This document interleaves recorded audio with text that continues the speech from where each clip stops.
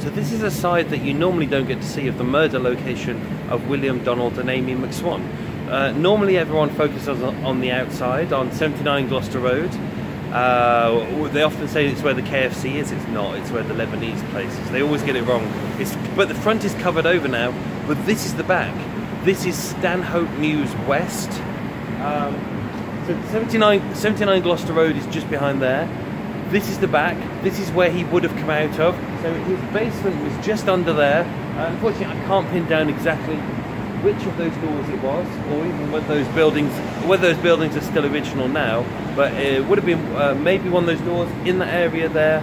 John George Haigh would have come out of here when he was trying to murder, when he put William Donald McSwan in the acid, was overcome with fumes, came out of here choking. It's also here that he would have had the acid bottles delivered by Canning and Co. So they would have been delivered here by truck and then taken into there. So it's a pretty unassuming place. Even today it's quite quiet. Gloucester Road just around there. It's really busy, really posh around there.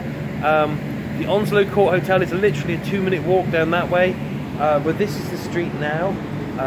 These would have been old like workshops, things like that. It's still partially workshops today with flats above.